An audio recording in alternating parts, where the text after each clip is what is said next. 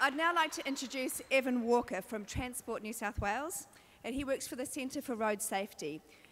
There's a lot of science behind road crashes, and he's going to take you through some of the science that actually leads to the crashes, one of the examples that you saw today. So please welcome Evan Walker. See you rolling round town in the wrong direction, taking a selfie with a filter hiding your complexion. You be all scrolling through that Tinder looking for affection. The way you drive it ain't no wonder you just get rejection. This is a section for your reflection to make the connection to your personal protection. Cause I be rocking Bluetooth even when I park it. I got this white gold hands reset at Petty's Market.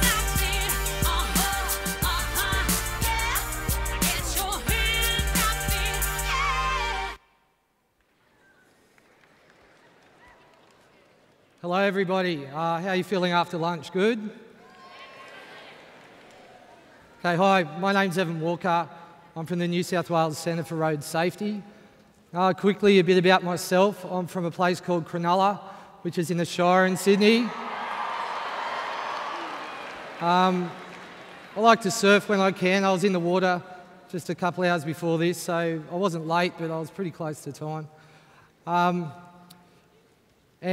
You know, I think I'll start with a picture of me at work. So here I am. I'm not getting arrested by the police. We work really closely at the centre with the New South Wales Police Force. I'm trying to do things to keep everyone safe on the road.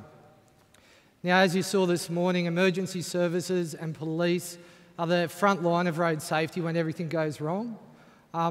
You would have seen the consequences of a crash in that little piece you saw this morning, but the first thing I want to talk to you about is how the choice of car you buy at the start can make a big difference to whether you survive or how injured you might be in a crash. And I want to do this by showing you a crash test of two cars. One of them is a red Mitsubishi Lancer and one's a silver Holden Cruise. And before I show you that, I might ask you guys to tell me which one you think would be the safest. So let me hear it for the Lancer. Okay, that's cool. Red cars are kind of popular. How about the Holden Cruise, the silver car? All right.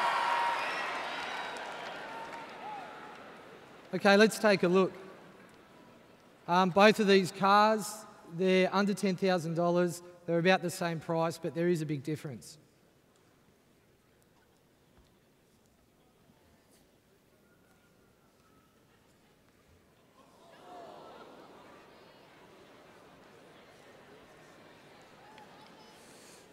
Okay, let's take a couple close-ups.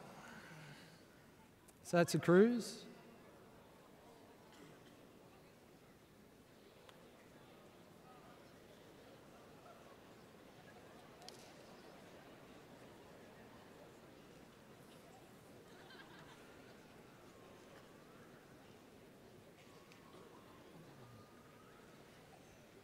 Okay, and this is a Lancer. I might just walk over there and we'll take a closer look.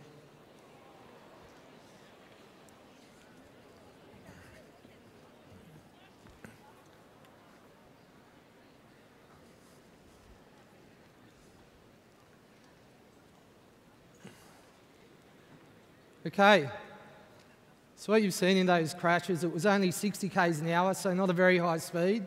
Let's have a look at the Cruise and see what kind of damage was done. So if you look at the outside of the car, they look pretty similar, but when you look inside the Cruise, you can see that the airbag went off, but pretty much the whole driver compartment's intact. So if you're sitting in this car, more than likely you'd walk away from this, maybe with some whiplash, but not a severe injury. But if we go over here and we look at the Lancer, yeah, this really isn't good at all. What you can see is the dashboard's moved all the way into the seat. The steering wheel's probably where your stomach would be. If you're in this car, you would have broken both your legs at least, and you'd be trapped in there maybe for an hour or two because they couldn't just simply peel the doors off. They'd have to remove the whole dash, and if you had an internal injury, that could be a fatal crash for you. So there's a massive difference in between the safety of these two cars. They're all the same price. So how do you know when you're going out to buy a car, how do you know which one's going to be safer? Well, what we have is something called a used car safety rating scheme. So you can look at that up on the web. As it happens, the Cruiser's a 5-star, but the Lancer's only a 2-star, and there's such a big safety difference between the two. So if you're out buying a car, or you're going to drive another car that your family might have, check out the safety rating. It can make a massive difference. Now, the next thing I want to talk about is seatbelts. Now, you saw in the crash this morning that one of the passengers didn't have a seatbelt. They didn't have a great outcome, and really, you could be in the Cruise, you could be in the safest car imaginable, but if you're not wearing a seatbelt, all that extra safety is worthless. Let me show you why.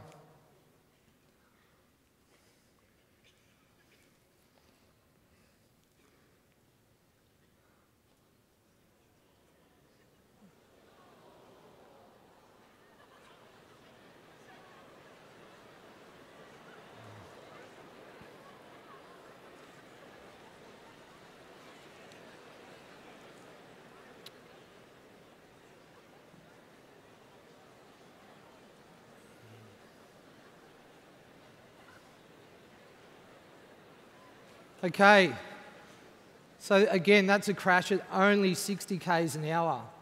And what you've seen is that 2 passengers on this side of the car, on the video side, they weren't wearing seatbelts. Both of them would have suffered severe injuries, but what's even most alarming is if the back passenger, not restrained, not only did they hurt themselves, but they went all the way through the car and head-butted the rear head, or the back of the head of the front passenger. So not only would they be injured, but they'd have to walk away with the knowledge that they'd really injured the person sitting in the front who might have been wearing a seatbelt and doing the right thing. So wearing a seatbelt is so critical, but unfortunately 17% of young people killed on our roads every year aren't wearing one. So that's dozens of young people killed each year just because simply they didn't put a seatbelt on. It's not only just about wearing a seatbelt, but it's how you wear it. So if you're in the front seats and your seat's too reclined, you know, you're kicking back, you'll go straight under the seatbelt and hit the dash. Now, the next thing I want to talk about is speed. So we talk about speed a lot in road safety. We put speed cameras out everywhere. The police enforce speeding a lot, but there's a real good reason for it.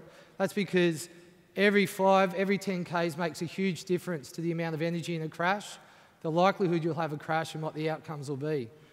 Typically, on a country road, you could drive 90 k's an hour as a young licence holder.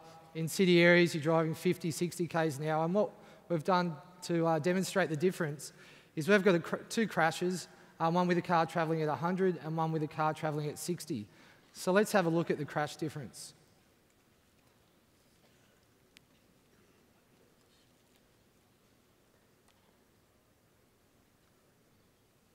So 60 k's an hour in a reasonably safe car, similar to the Cruise, it's still a really big impact, but it is survivable.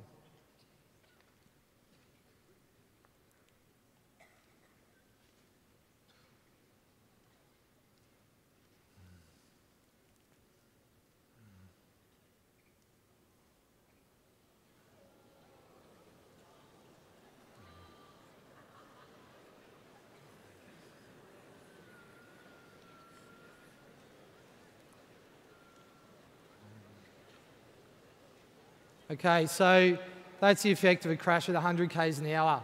Now, in a city, in an urban area, we have 50, 60 k speed limits because there's lots of things for you to hit. So travelling much more than that, you know, it's not a good thing. But if you just happen to be driving on a country road, even one minor mistake or one minor crash will have massively severe outcomes, as you can see from that demonstration. But it's not just about you as a driver speeding. If you're a passenger in a car and the driver's speeding, what should you do? You should speak up. You should tell them to slow down. And it's, you know, it's about your safety, but it's about the safety of everyone else on the road, a pedestrian up ahead perhaps. And we think this is a really, really important safety issue. And what we've done is we've put a little video together that we've got on YouTube that tries to demonstrate that. Let's have a look.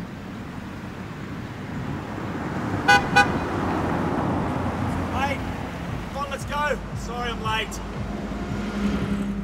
Come on then, get in. What happened? Just got held up at work, man, as per usual. It's all right, though. We've still got 10 minutes till kickoff. So how are you anyway, man? You pumped for the game? Yeah. This is it. This is the big one.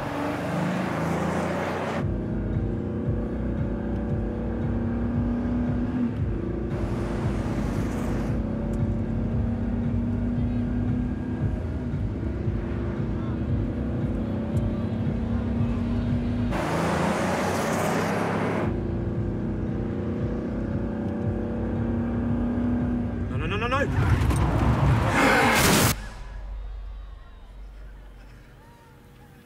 Bad choice. You can't predict what's ahead, and speeding increases the risk of crashing. So speak up and tell the driver to slow down. If you don't, you may never get a second chance to.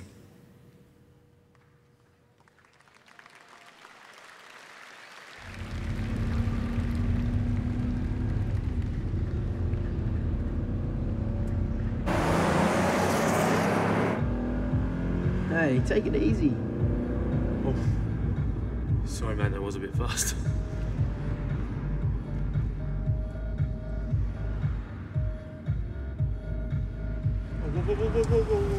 Whoa. Sorry.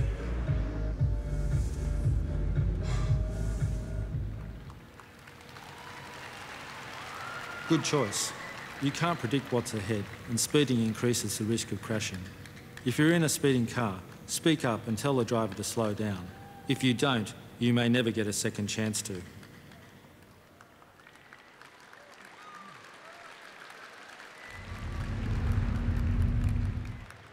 Okay, so thank you for that. Look, 5 or 10 Ks, that's the only difference between those two scenarios. It can make a huge difference because other people do make mistakes on the road, and just that little bit of difference in travelling speed can have a significant outcome.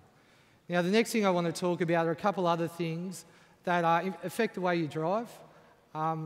We've got things like mobile phones, drink driving, drug driving, and driver fatigue or driving tired that Morgan talked about earlier today. Now, you might be looking at that, the photo up there and wondering why I'm showing you a picture of a blue bit of plastic on a big tongue. Well, that's all about roadside drug testing. So it's a relatively new thing that we do in New South Wales. The police are out there at the moment doing a lot of it. What it involves is them breath testing you. If you're not positive to a breath test, then they might pull out a drug test, which involves scraping that little blue device across your tongue. And what it does is it shows them exactly what you've been doing. And drugs stay in your system maybe for a few hours, so anything from a few hours to a few days. Roadside drug testing is a big thing that we're introduced, but it's to deal with a really significant road safety issue with almost 16% of fatal crashes involving a driver with drugs in their system. Now, as you saw earlier, I showed you to get your hand off a video. It's a nice video. It's pretty interesting. It's quite funny at times, but it's a serious issue. The key thing about mobile phones is if you stop to read a text message or send a text, it can take you, 2 to 30 seconds. It'll take your eyes off the road, and a lot can happen in that time. Like those pedestrians could have stepped out, as you saw in that video before. Heaps of things can happen, and there's lots of crashes happening because basically everyone's kind of addicted to their phone at the moment, and it's something we really need to try and address. And how many people have got someone next to them looking at their phone? Hands up. There you go. Well, you're not driving a car, but still, see what I mean? People just can't keep their hand off it. Now, the last issue I really wanted to talk about in this space was drink driving. Drink driving's been an issue for a long time. In 1981, we introduced random breath testing. And there's over 6 million random breath tests conducted each year in New South Wales. So if you're a young driver with a 0 blood alcohol limit and you do drink drive, you will get caught. And here's a quick look at the last 30 years of roadside breath testing or random breath testing in New South Wales.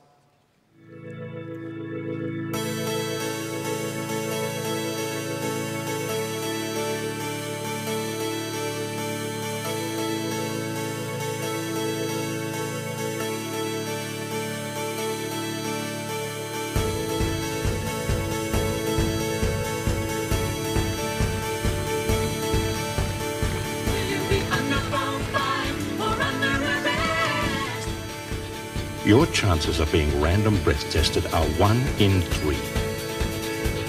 Head-on collision with a drunk driver. And his mother was killed. It's called mobile RBT. Do you want me to drive? No. I've had half a bottle of wine and 2 beers. I'm as right as rain. It's between stopping here and stopping here. RBT and mobile RBT, keeping people safe. Getting caught is only a matter of time. If you drink, then drive, you're a bloody idiot.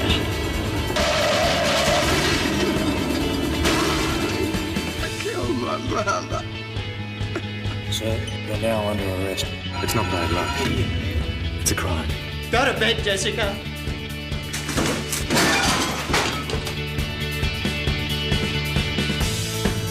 You have been charged with driving in a manner dangerous, occasioning death. But if something goes wrong, you're gone.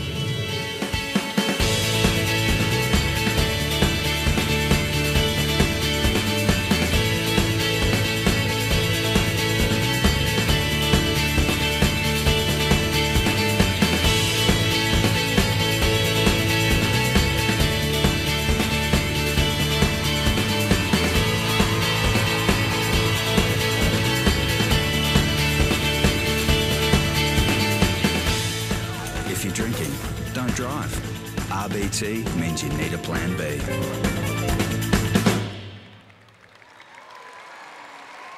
Okay. So what's good to know is that video ended with 70 lives lost from road drink driving related fatalities in 2011. Last year it was only 50. So the current campaign is still working hard to give us great results. 50 is too many. The last thing I really want to talk about is something positive. It's about what you guys can do to help make yourselves a safer driver on the road.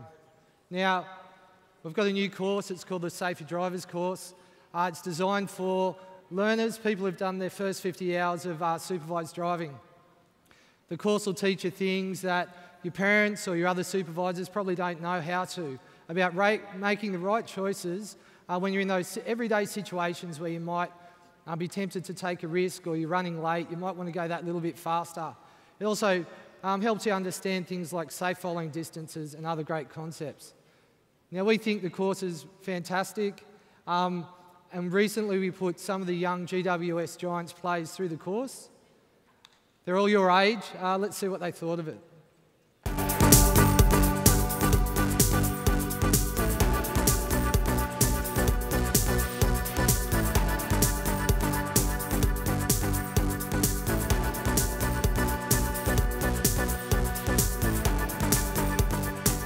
My name's Pat. My name's Connor. I'm Alex Johnston. Billy Lambert. My name's James Monks. So I'm 17 and I can't wait to take advantage of the 20 hours that the driving course is going to give me.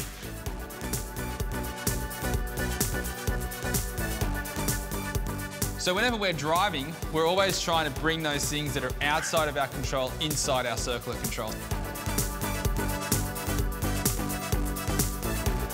So you've been out with your friends and they're all really pushing you for a lift home. So what are the risks in the scenario? You're tired because it's late night. Yeah. Distractions on the road. Still looking around, who's doing what.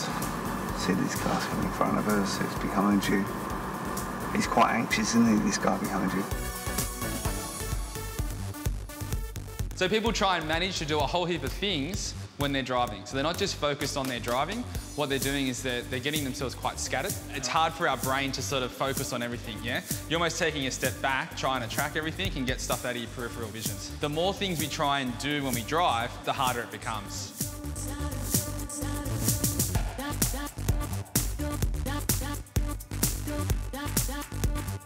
Nicely down here, 3-second gap. That's what we're looking for.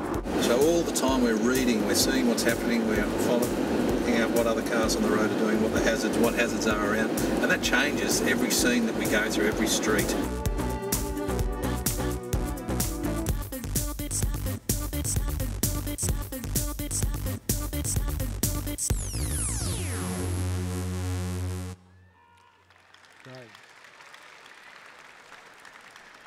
Okay, so there it is, the Safer Drivers course. Not only will it make you a safer driver, but it'll also give you a 20-hour logbook credit when you're learning. So that's a great incentive to take it up. That's it from me today, so thanks for tuning in. And always look out for yourself and look out for your mates when you're on the road. Thank you.